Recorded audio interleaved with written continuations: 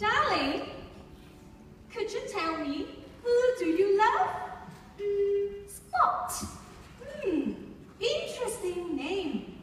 So, Spot is he or she? It's an it. Oh, sure. How could we not see the unconditional love and respect between animals and us? I have a white dog whose name is Spot.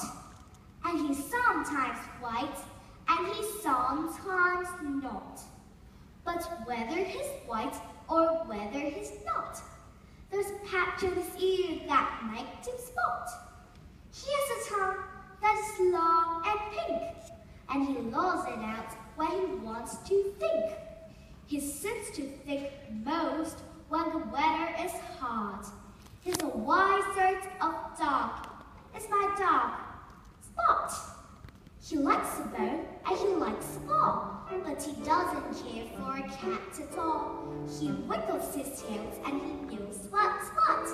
So I'm glad that is my dog, Spot.